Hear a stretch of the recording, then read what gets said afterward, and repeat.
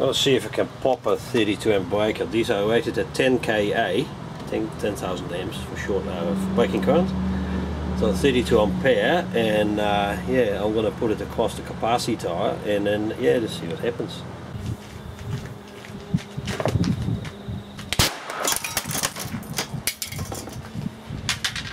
Oh shit! That did not like that. Let's have a look where the rest is. Oh yeah, there we go. Couple parts there, a little bit there.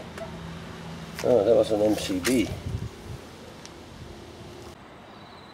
Well, here we have the remaining parts I could find from the exploded MCB. Now you can see fault level on a switchboard. If you have a high capacity switchboard, it's extremely important to have the right capacity rated equipment. So anything over 10 kA should have at least HRC type fuses, which usually have a capacity of 80,000 amps up to 120 kA. So yeah, so okay, it was also 400 volt rated breaker, so it was a bit pushed hard, but who cares, it was fun anyway.